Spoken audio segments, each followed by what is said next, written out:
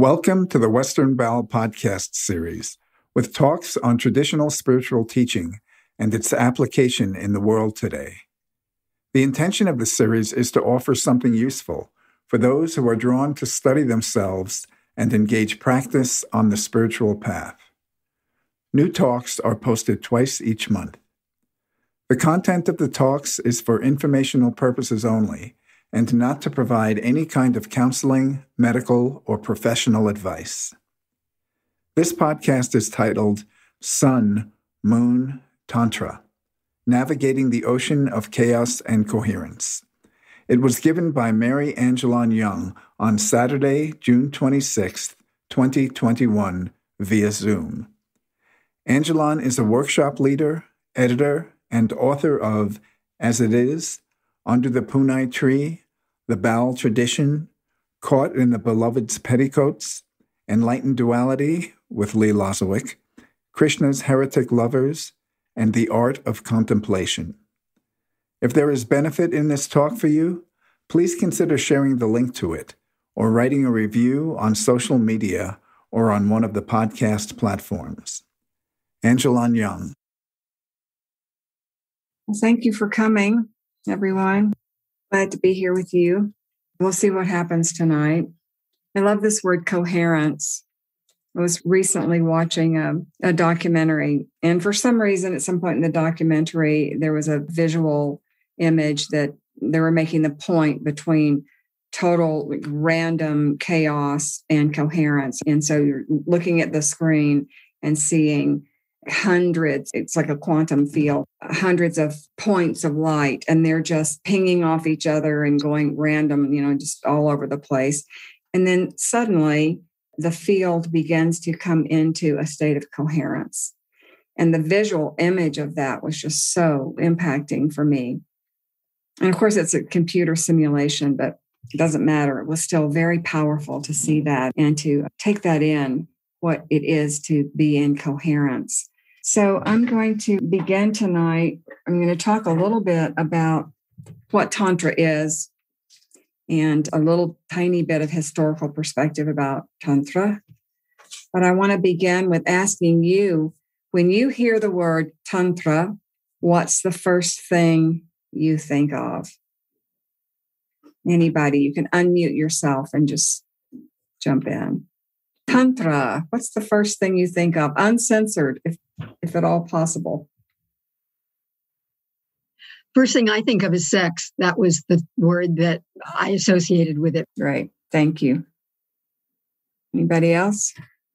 I think of the utilization of the body and senses as being part of the spiritual path rather than rejecting, the organic or whatever. Okay, great. Thank you.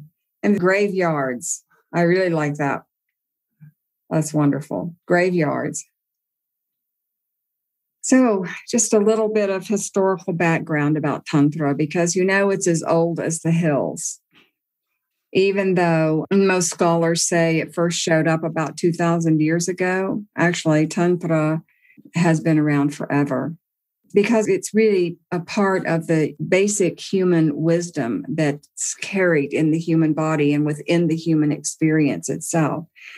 So all indigenous cultures and tribal cultures, they've got their version of Tantra. It's not going to look like Hindu or Buddhist Tantra. It's going to look really much more simplified, or it's put into a different mythic perspective, but the principles are still the same.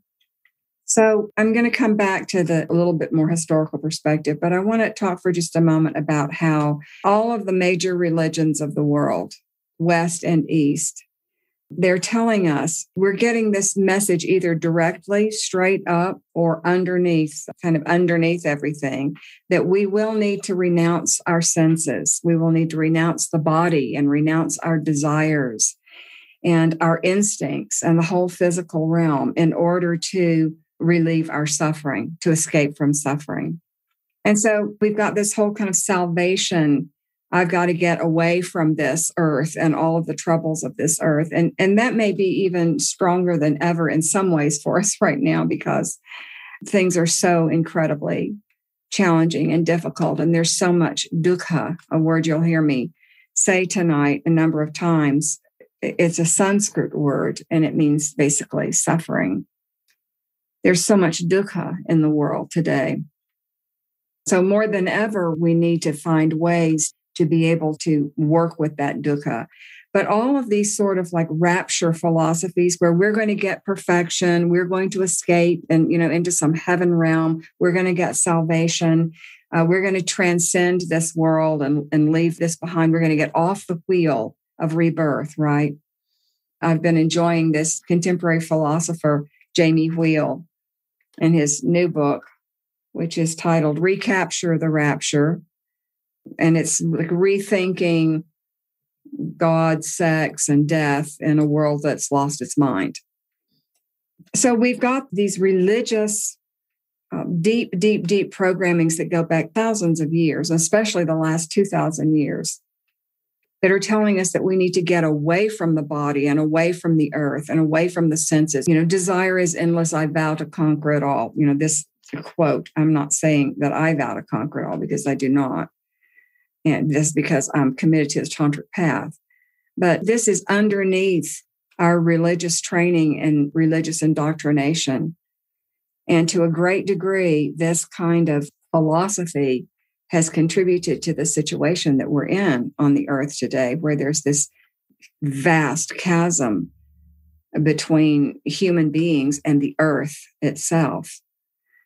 So this is going to be a thread, a theme that I will develop and keep going with as the talk goes on.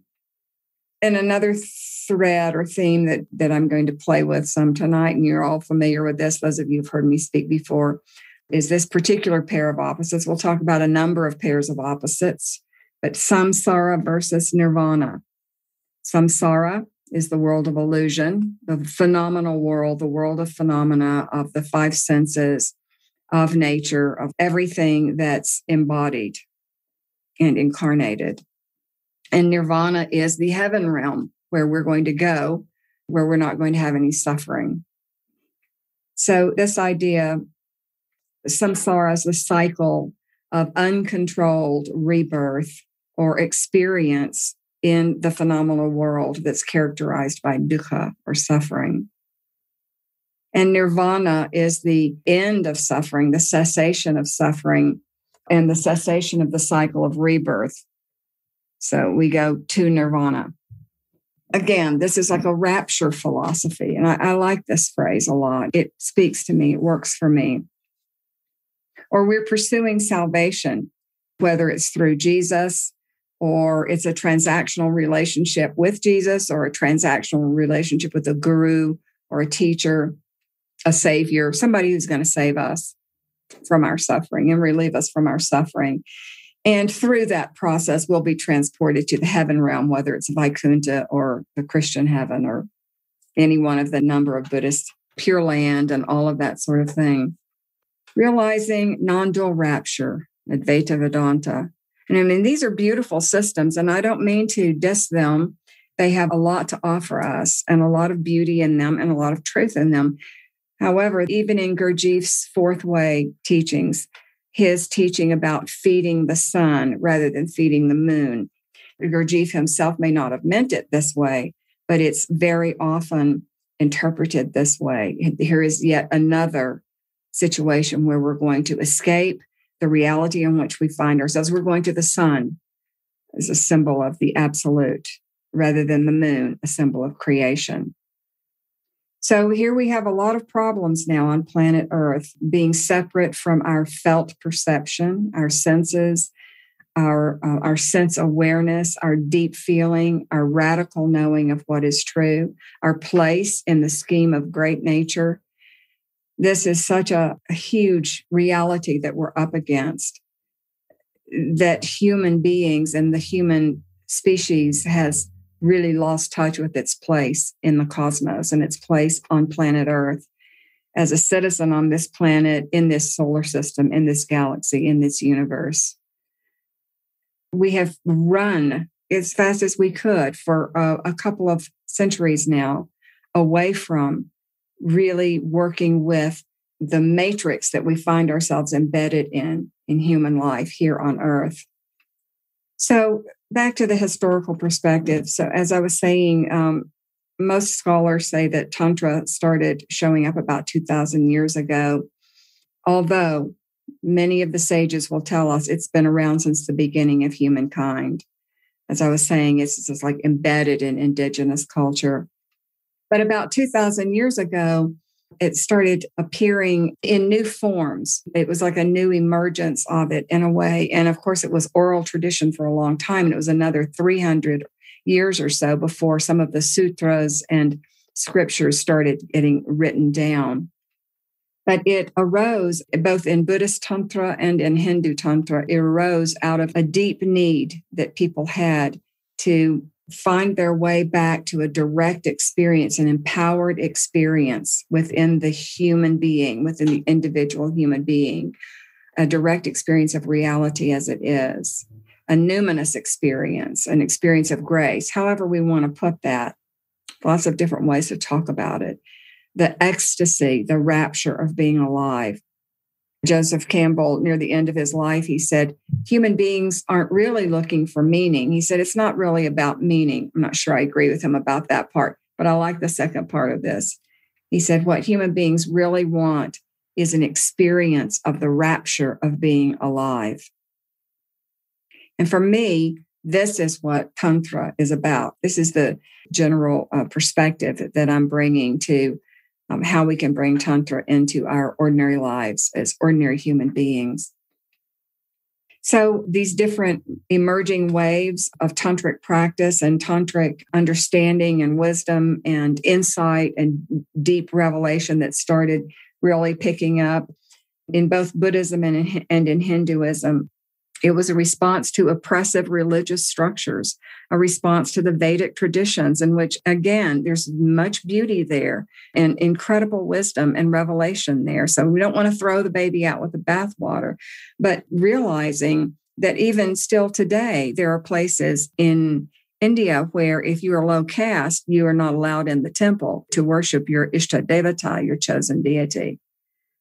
Or if you don't have enough money to pay for the ritual, then you don't get the prayers made because the prayers have to go through the Brahmin priests.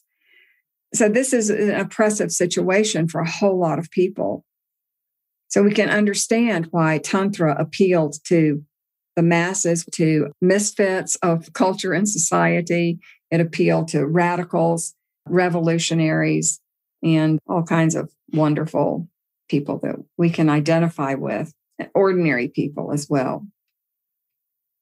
So Tantra poses this question for us. Do we have to abandon our earthly existence, the body and pleasure, in order to realize the bliss of the self? This is a burning question of Tantra. Do we have to go through religions, creeds, sects, S-E-C-T-S, cults, priests, and dogma? Do we have to do that? Or can we go direct? Can we go directly to the supreme reality, to ultimate reality, to taste the nectar of the present moment, here and now? So just a little bit more on the history of Tantra. Buddhist Tantra developed very quickly in India around 2000, 1500, 1,000 years ago in that time period, 700, current era. And one of the things that comes out of Buddhist Tantra is that one of the key words of Tantra is continuity. So someone was saying that Tantra, it comes from this root word T-A-N, tan, in the Sanskrit language, which means a loom, as in, that you would thread a loom, to stretch threads across a loom and then weave a fabric. So everything's connected. There is continuity between the beginning and the end. There's continuity between heaven and earth, actually. And so this idea of continuity brings us into this non-rejection.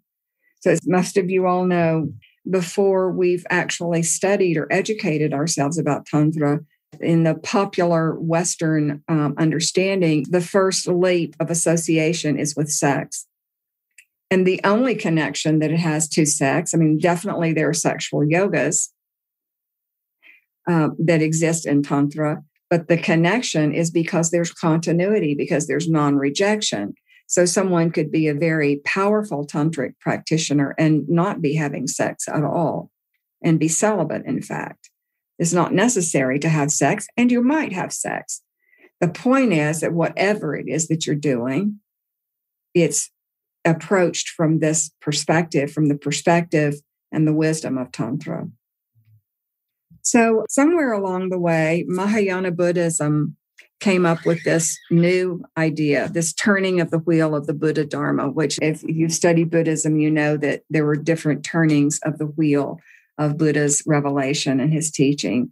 And this particular turning of the wheel comes through Mahayana Buddhism. And the teaching is, this is really different than what we were talking about at the beginning. The teaching is samsara equals nirvana. Nirvana equals samsara. So what this is saying, this is radical. This is saying that the phenomenal world is co-essential with the transcendent reality, that they are co-emerging, that they exist together as a continuity. They're continuous. You can't separate them out. This is actually really good news for those of us who are on planet Earth. So if the phenomenal world, if the world of the senses and the world of the earth plane and the five elements and all of that is co-essential and co-emerging with the transcendental Sat Chit Ananda, being consciousness, bliss, then enlightenment, self-realization, this is not a matter of leaving the world or killing or repressing or denying our natural instincts, our feelings, our felt awareness, our body awareness, our gut wisdom, when we can get in touch with it, what my gut is telling me. Essentially, samsara equals nirvana, nirvana equals samsara is saying that phenomena and the ultimate reality have the same nature. So when we start talking about this, nirvana equals samsara, samsara equals nirvana, and we begin to envision or explore the possibility that great nature is co-emerging and coalescing with ultimate reality. This is why I title this talk Sun, Moon, Tantra, because the sun and the moon, which I'll talk about more a little later, are wonderful symbols for this. The sun is a classic kind of universal Western symbol for the ultimate, for the absolute, the moon for embodied creation. So we can begin to bring our awareness to this. And this is really at the crux of what Tantra is this a cultivation of awareness in the moment so that we are aware of the unified fabric of all of life, even while we're also participating in the particulars of who we are as created beings and all of the details of our lives. And in that marriage of opposites, the more creativity, the more awareness, the more gratitude, the more being presence, the more evolution can be true of us. And the more we're able to serve, of course, the more we're able to serve life, because it's no accident that it was the Mahayana part of Buddhism that came up with this idea. Samsara equals nirvana, nirvana equals samsara. Because if we love life and we love what's happening here, if we have deep love, if our hearts are open to this, then we will serve, and we will serve all beings who are in a process of becoming. So we can call this the marriage of the sun and the moon. And my teacher, Lee Lozowick, he called this enlightened duality. And he referred to this pair of opposites of non-duality, the realization of non-duality or the absolute, and enlightened duality. He spoke of this as, first, we need to root ourselves in the truth of the unity of all of life. And then when we are rooted in that, which doesn't mean we're going to be in some kind of a enlightened heaven place or nirvana all the time. It just means that we have what we could call majority vote, that we've recognized deeply the truth that all of life is unified and that there's only one, and that oneness is true of creation. That once we are there, then we can begin to bring our attention to this possibility of enlightened duality. It's a very beautiful teaching. And I'm going to make a couple of little advertisements tonight. And so right now I'll advertise a book titled Enlightened Duality. I don't remember the subtitle. It has a long subtitle. It's by Lee Lozowick and his disciple, Young. And that's me, actually. So Lee and I wrote that book together. Actually, I wrote the book, but I took Lee's part of it. I took his transcripts and I made essays out of them. That's this book here. The subtitle is Essays on Art, Beauty, Life, and Reality as It Is.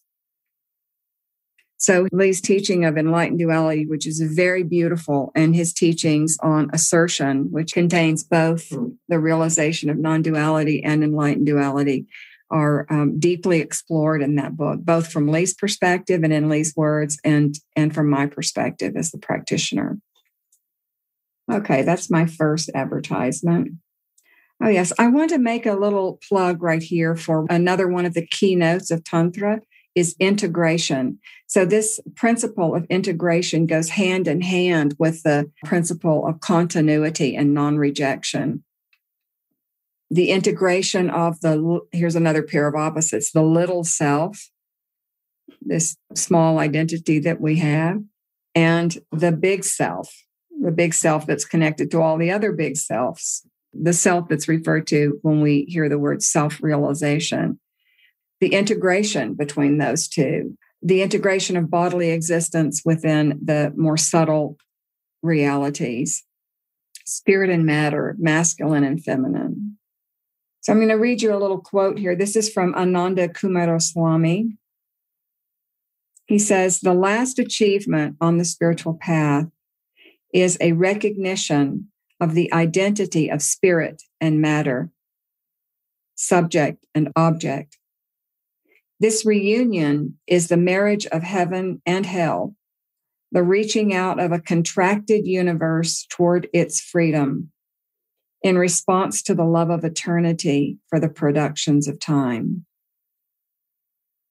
Then there is no sacred or profane, no spiritual or sensual, but everything that lives is pure and void. This very world of birth and death is also the great abyss. And when he's speaking of the great abyss and void and all of this, I like the Buddhist way of describing this, that it's not that it's empty as in meaningless in a kind of nihilistic way, but that it's a radiant emptiness, that creation is continually happening out of that. So even though Tantra is this beautiful, vibrant, eclectic tradition, and it is synthesized many different elements, and it really speaks to the ordinary individual person who's not necessarily going to be practicing the asceticism, say, of Advaita Vedanta or some other spiritual paths. It also has, over the years, developed a lot of techniques and practices that are important, very important.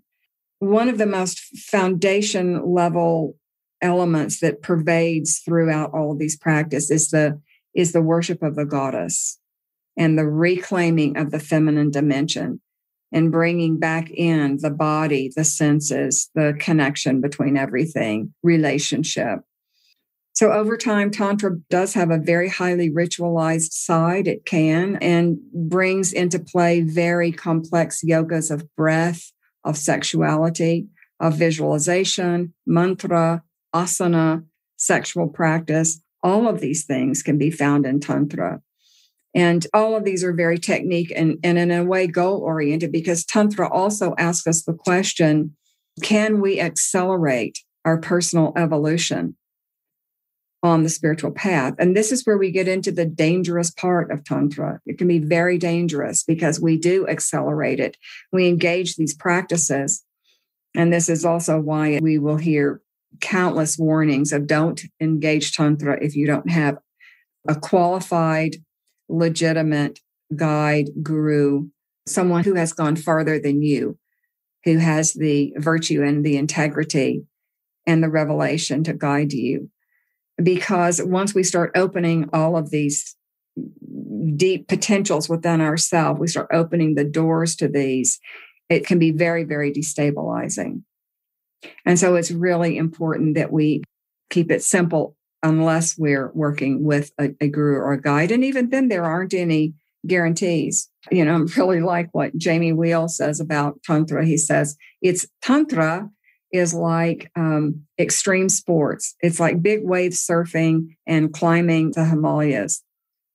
The falls are steep and you can kill yourself or wound yourself or cause problems for yourself that you will never recover from.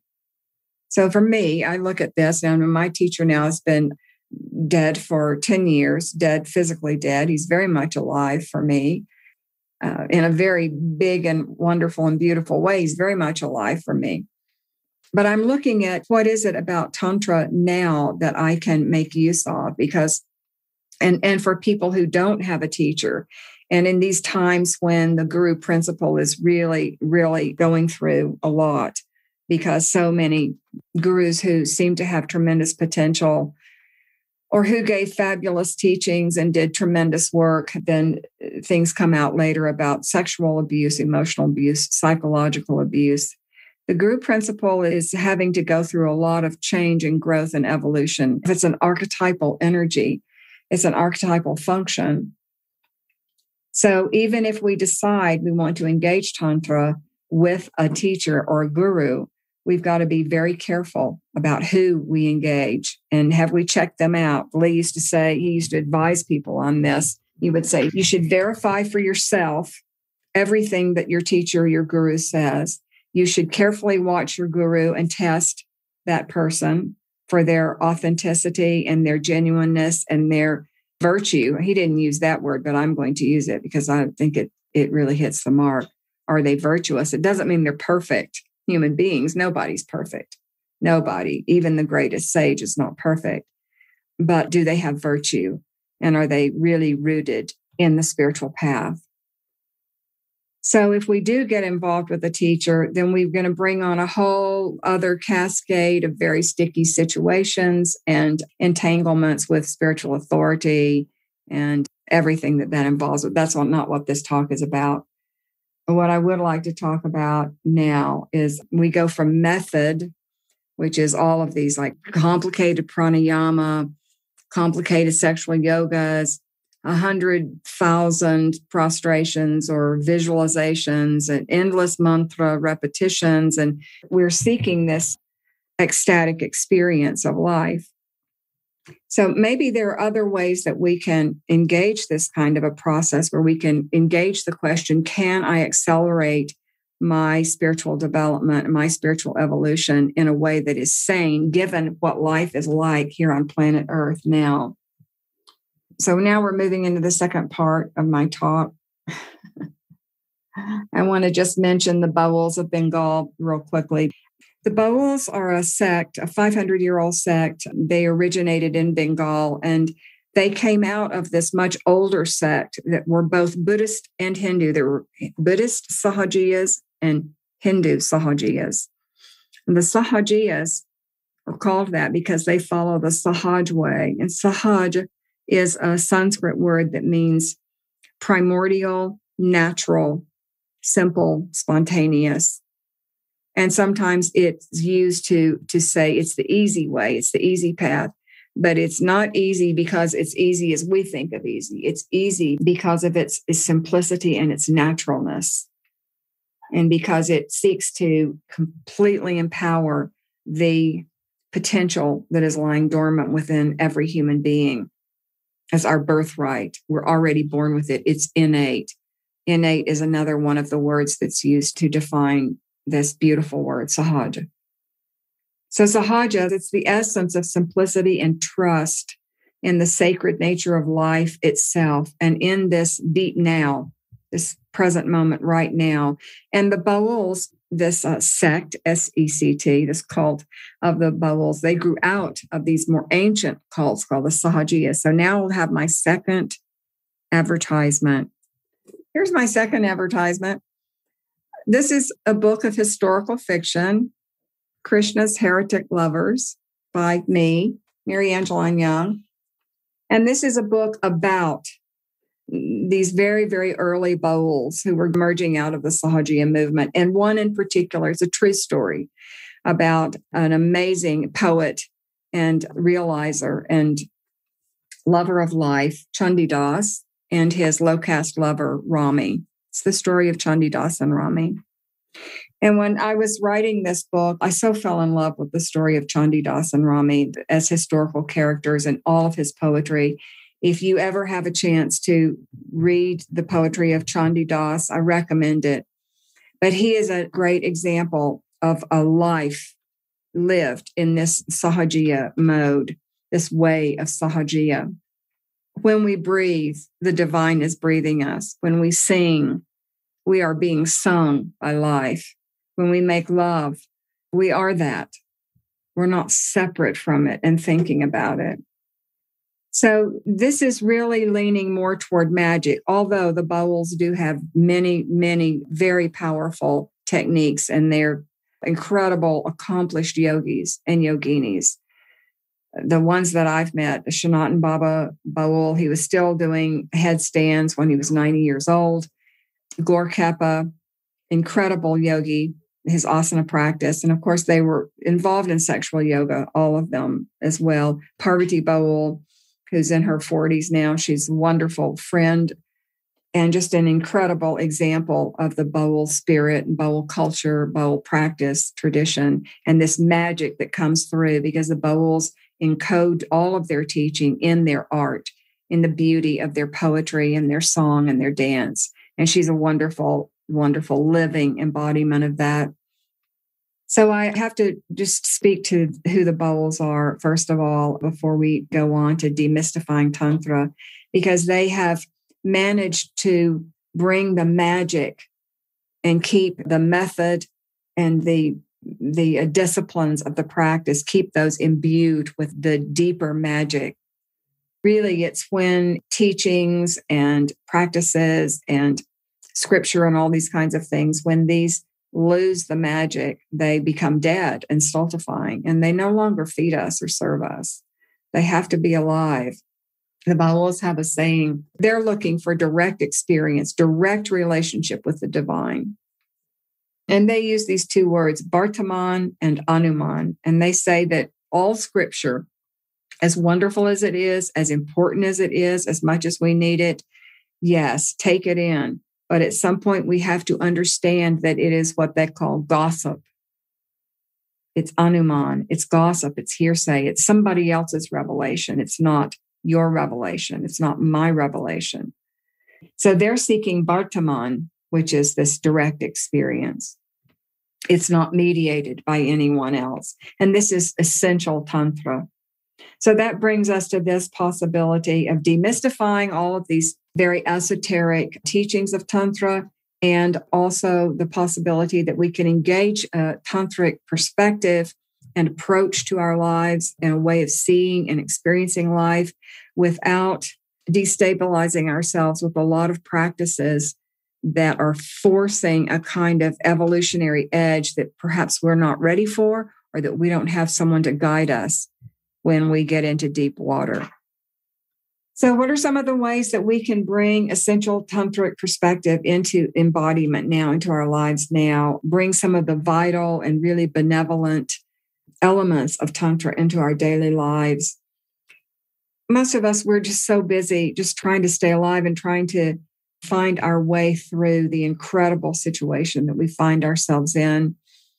After a year and a half of a global pandemic, faced with accelerated climate change, political upheaval, especially and certainly in the States, culture wars, deep, deep separation and disagreement and conflict between people, profound suffering, profound dukkha.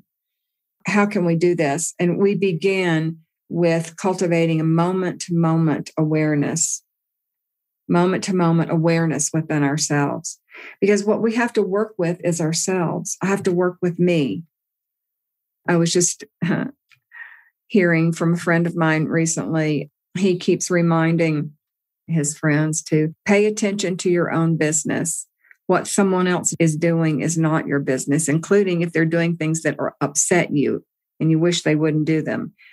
my business in that situation is attending to me.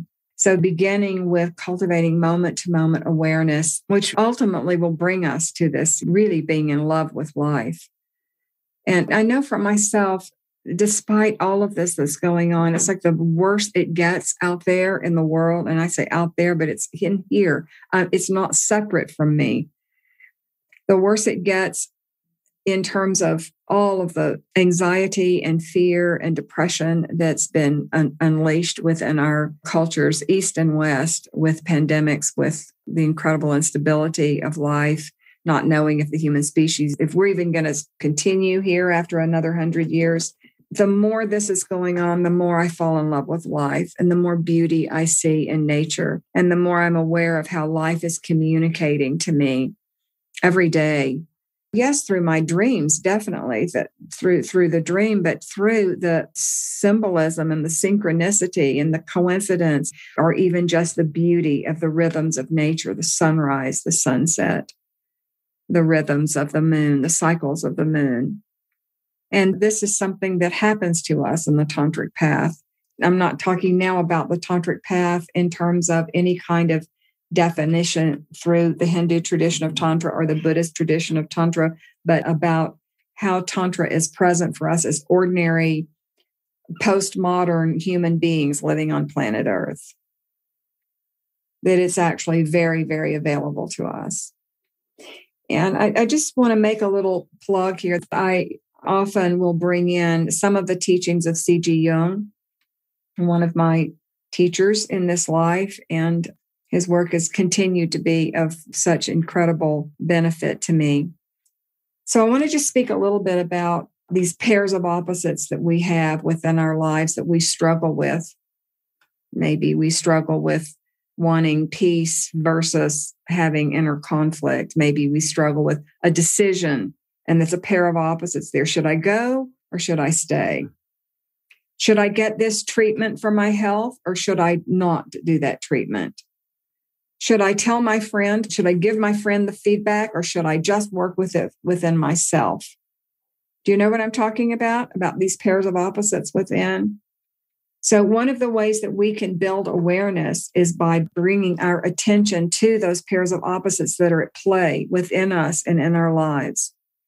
And sometimes they show up as, self and other, or, what's going on inside here and what's going on out there.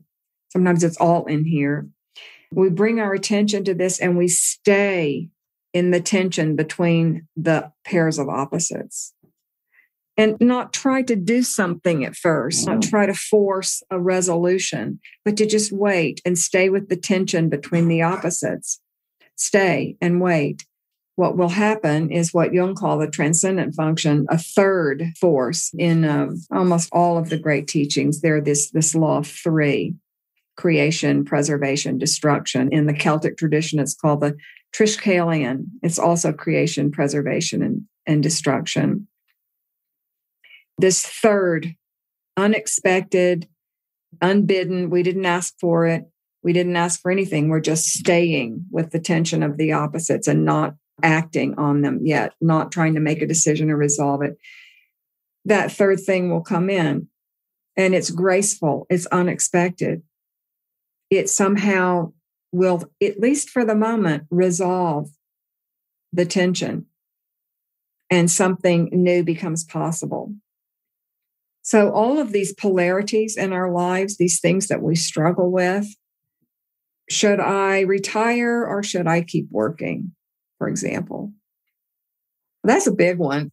I've lived on an ashram for 30 years. I don't see any retirement anywhere in the future. Things have changed, definitely. I can't write for 12 hours a day, for example, like I used to.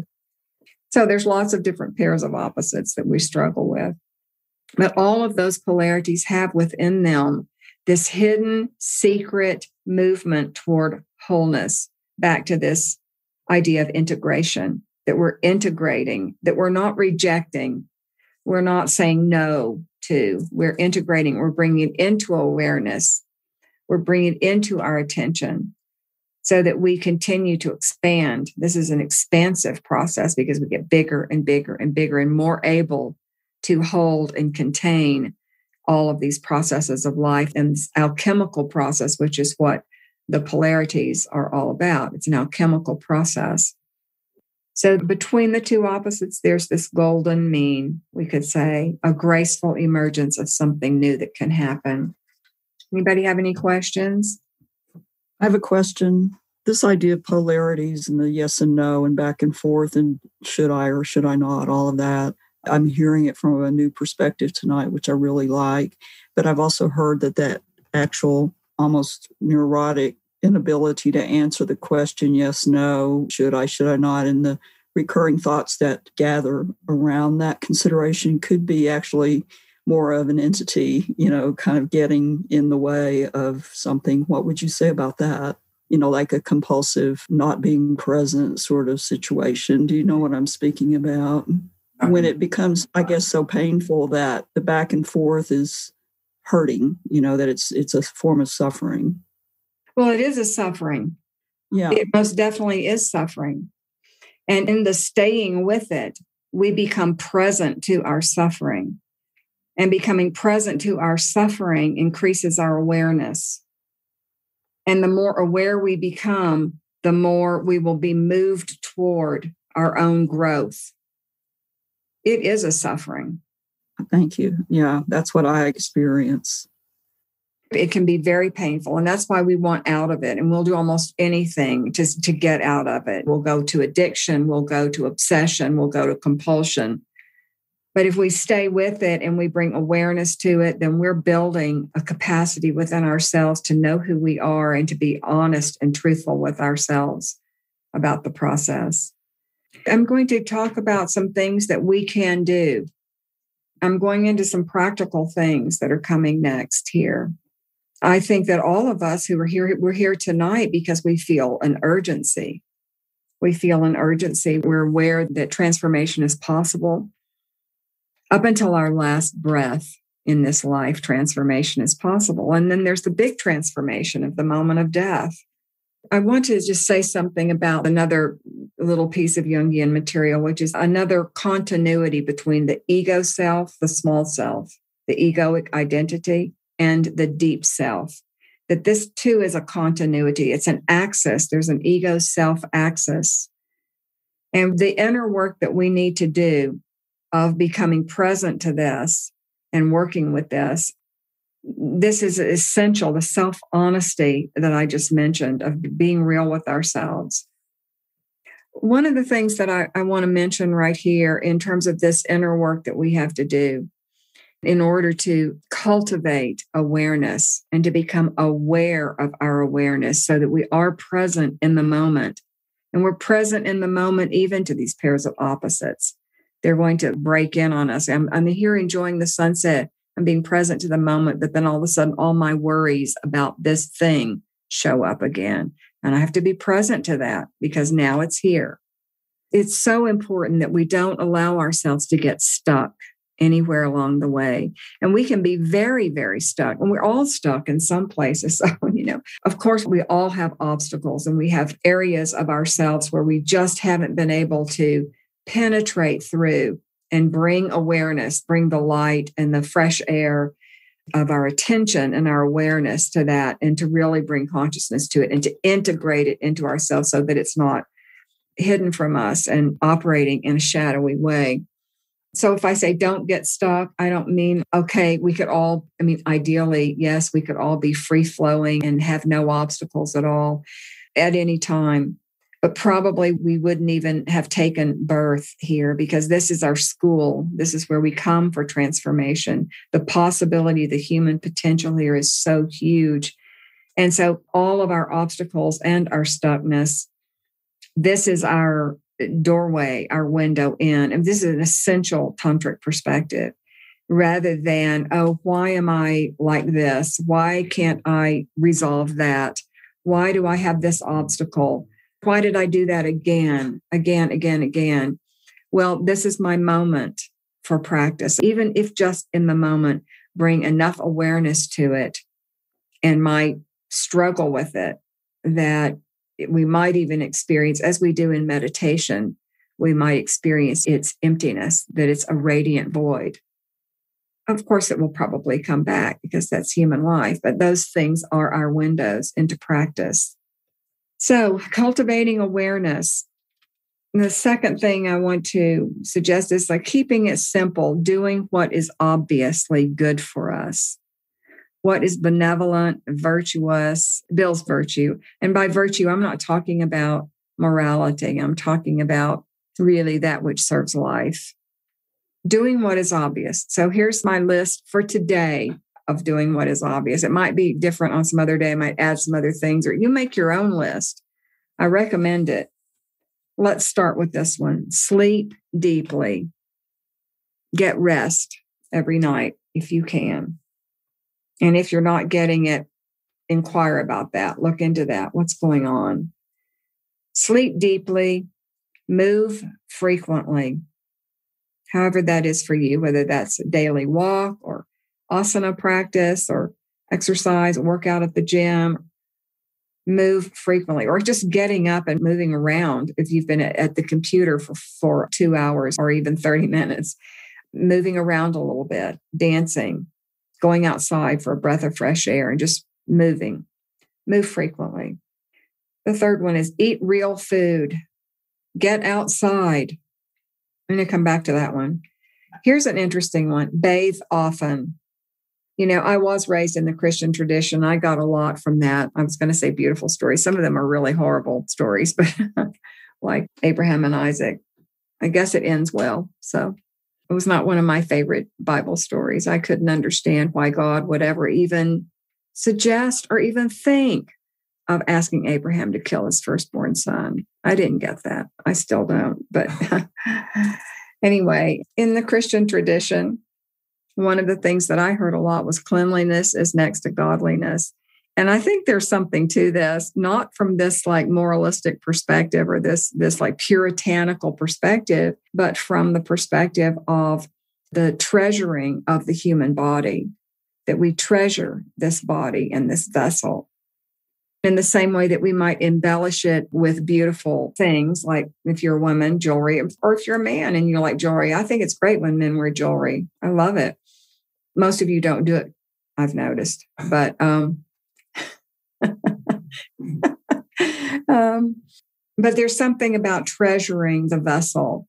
And so bathing often can be a way of relating with the water element, of staying in touch with our own nature, of being intimate with ourselves, just the physical contact with ourselves and the gift of the human form. Okay, here's another one. Play music, listen to music, sing, and in general, I would say be creative. But music has a particular place in there. I'll come back to be creative. So play music, listen to music, sing, have music in your life somehow. Breathe with awareness. There's these two different breaths that they've been getting a lot more attention. They're very simple breaths that you can do. One of them is, it's a breath that you engage if you have anxiety and fear. It was made popular through do you know this breath? No, I know anxiety and fear. You do know anxiety and fear. Anybody else have any anxiety and fear? Occasional anxiety and fear, like maybe a few times a day. So this is a really simple breath process that you can engage, and you cannot hurt yourself doing this. This is not a pranayama where you can have some kind of huge kundalini experience that you might not ever recover from.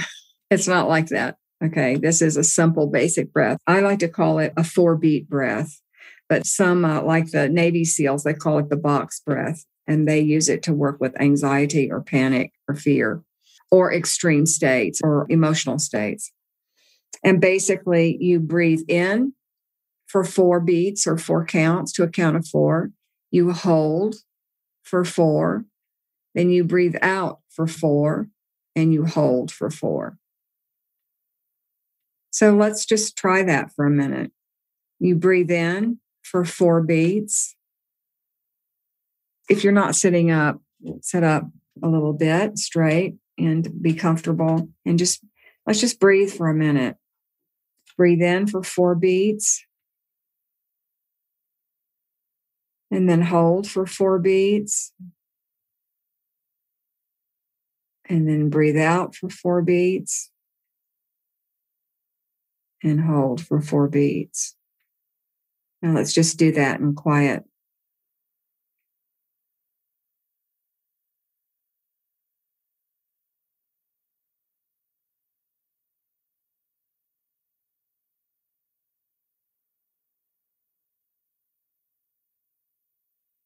Okay, just breathe naturally.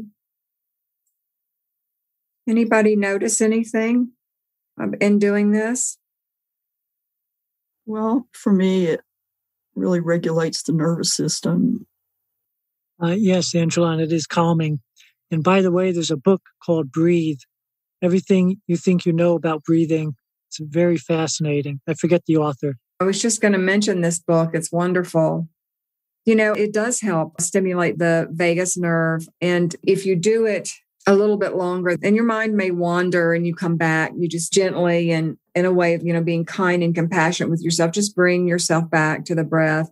It can be very, very benevolent. And this book, actually, I write about it in my new book. This is my 3rd and last advertisement. I have a new book out, which is titled The Art of Contemplation. And a lot of these things that we're talking about, I think you might find some things in there that would be useful to you. The Art of Contemplation, available through Home Press and also available through Amazon and all of those kinds of things. So this is one of the breaths that you can do. It just slows you down, if nothing else. It's almost a little bit of a timeout, just slows things down. We get to the point where we're speeding so fast. I know I'm still multitasking, and I know very well what the negative effects are of multitasking. I do it all the time. We get to speeding so quickly and going so fast just to stop and breathe. And not necessarily the box breath, but just to stop and bring awareness to our breath. Just take a deep breath and slow down. This is powerful. This is important. And if we do it off and on all day long throughout our day, the more we do it, the more we're building awareness and more we're connecting to what is deep and real in us. Because the breath is like the most immediate connection to reality and to our embodiment on this plane of reality. If we stop breathing, we die. We're not here anymore. My teacher, Lee, he wrote many, many devotional poems to his master, Yogi Ram Sarat Kumar. And in one of those poems, he says, breathe in, Yogi Ram Sarat Kumar. Breathe out, Yogi Ram Sarat Kumar. Yogi Ram Sarat Kumar was a very, very great saint and an amazing God realizer, an amazing sage and inspiration in my life and in many of our lives. And one of the gifts he gave to us, the great gift he gave to us, was to repeat his name, just say his name. Because through his realization of the divine, through his God realization, his self-realization, his realization of Sat Chit Ananda, his Jivan Mukti that he had in his lifetime, his complete liberation, the liberation of his awareness and his being. Through his realization, when we repeat his name, we are connected to the ultimate reality and to the reality of all that is. And so that's another little piece that's been very precious for me. So I want to go back to my little list here. Breathe with awareness was the last one. There's another very simple breath that I want to mention that's not a pranayama technique, although it's a simple technique that shows up throughout many different religious traditions. And it is simply consciously connected breath and about 5 seconds in breath and about 5 seconds out breath. And this too, you'll find in the book Breath. But the in breath and the out breath are connected. You don't stop in between. You don't stop and count like 4 beats like we did with the 4-beat breath. It's just a consciously connected breath. So this is something that everybody can do and anybody can do to bring immediate presence of being, to bring us into the present moment, at least more than we were before, to slow us down a little bit, to get us connected with reality. Here's another one. Grieve fully. So many of us, we have lots of reasons to grieve. We've lost loved ones. We've perhaps had traumatic experiences in our lives. that everybody is grieving, whether we admit it or not. Everyone is grieving the loss of the world as we have known it. It is not going back to the way it was. And just bringing an awareness to that is a very powerful piece of inner work, and allowing ourselves to be present to it and whatever that might bring up. It might bring up anxiety. It might bring up sorrow. It might bring up heartbreak. It might bring up a deep, deep calling to serve in some way. Being willing to grieve fully is very connected. It's a little more specific, but it's very connected to being willing to feel fully. And that's a whole talk. It's another one of my favorite themes. Here's another thing. If you're in a couple relationship, make love. Give thanks. Be grateful. Find the things that you're grateful for. Even if you're angry, upset, resentful, and a whole bunch of other things, you can still find something to be grateful about. And sometimes we tell ourselves, I can't be grateful because I'm all of these other things. I'm too full of anger. I'm too full of this. And that's really not true. In this principle of continuity, things can happen all at the same time. We can be sad and joyful at the same time. I've noticed, and I'm sure some of you have too, that we can be very sad. We can even be depressed, and suddenly some little well of joy bubbles up inside of us. And then I have be creative. Be creative in whatever way you can be creative. Be creative when you cook. Be creative when you hum a little tune. Be creative if you are drawn to the arts, if you want to draw, sculpt, sing, play a musical instrument. It's never too late.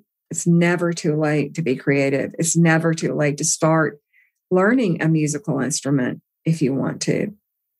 It's a great thing to do. Be creative. Write. One of my favorite forms of creativity.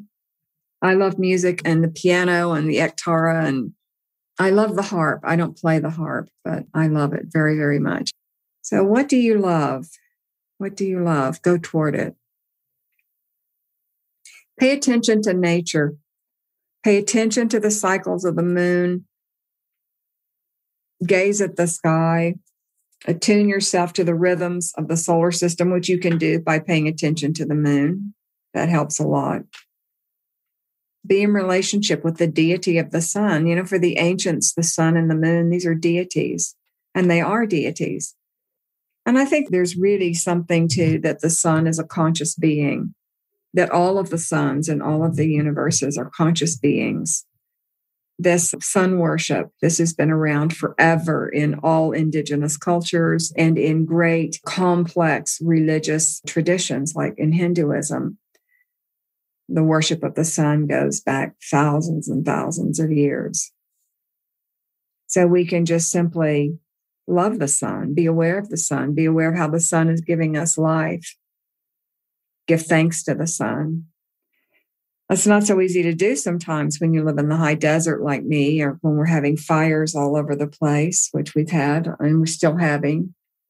It's a very powerful time.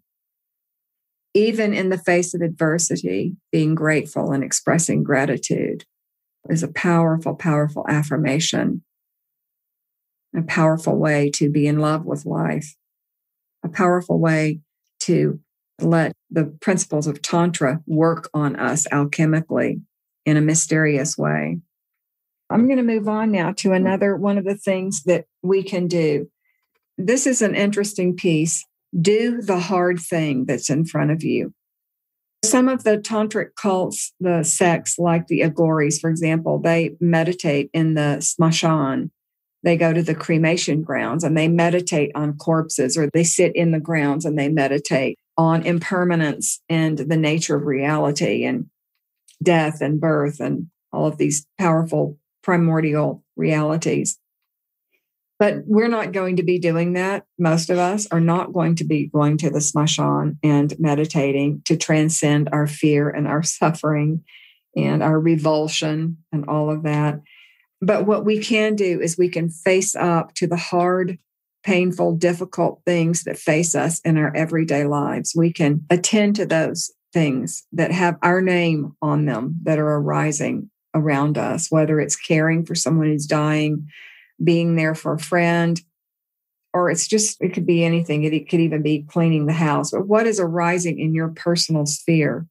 It may be a thing you really don't want to do, and you don't even know why you have to do it, but somehow it arrives at your door and it has your name on it. Do that thing. That's Tantra.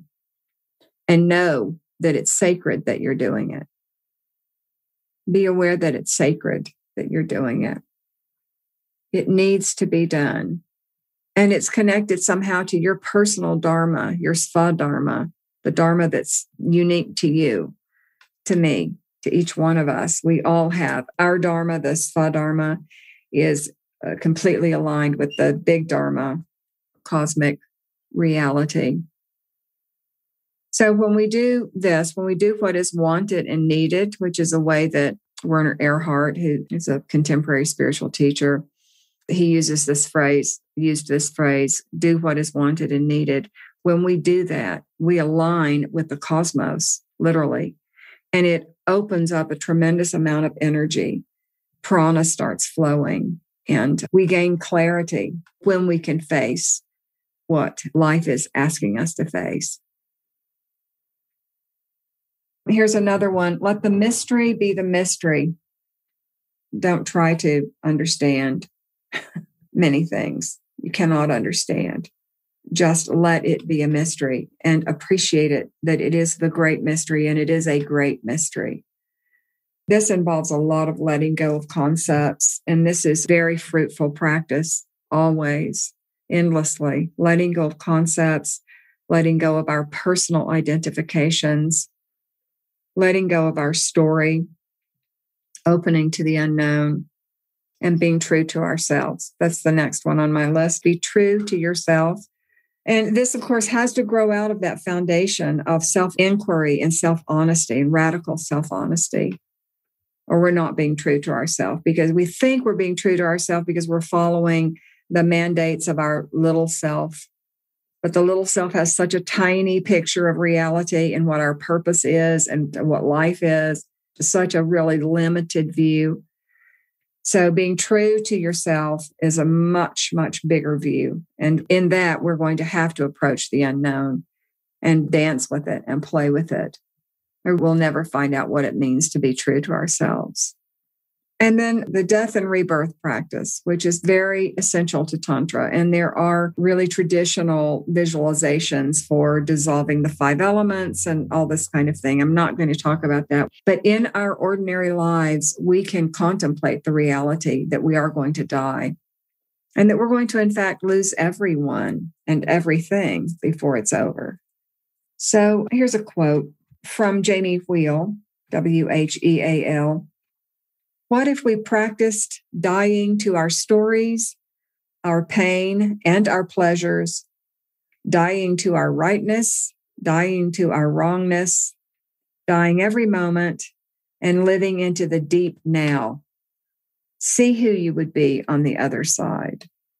So this is essential tantric practice, and it's every day, all the time, moment to moment. Doesn't matter what age you are, if you're 32 or you're 72. Or 82. It doesn't matter. And I say this a lot to my beloveds and loved ones and friends who are a lot younger than me. I say, start now. Don't wait. Start now. Because you can only do so much. And of course, the older we get, the more the reality of death, the truth of death becomes more and more poignant and more piercing for us. And in many ways, very fruitful. This is a very important practice. And it can help us to continue with our inner quest of asking ourselves the question, which is where I'd like to end, of what am I longing for? What is it I still have yet to do? Yes, I'm going to die, possibly soon. I don't really know. It could be tonight. It could be in 10 years. It could be for some of you in 40 years. Some of you, it's much closer, like me. But still, until the last breath, there is work to be done. And there is a purpose to be fulfilled. So what am I longing for? What is it that I love? What is calling me?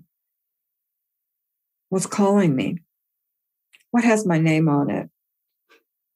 Am I looking for love in all the wrong places still? What do I love?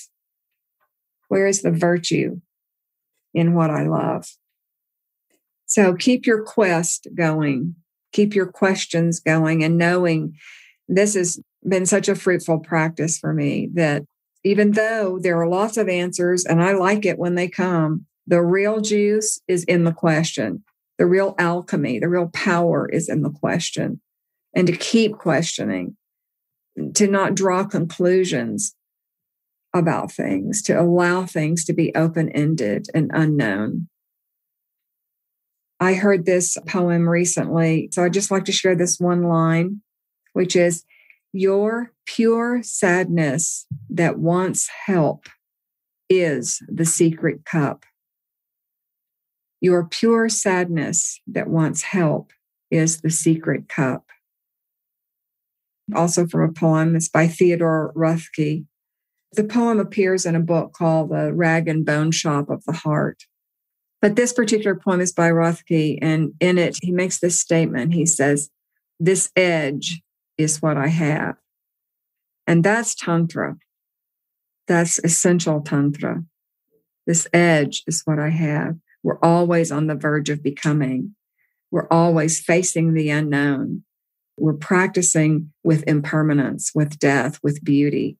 We're letting beauty and impermanence swirl around us in this incredible dance. We're in love with life, and that is an edge. And in this time, in these days, it's really an edge to be in love with life because the heartbreak is so deep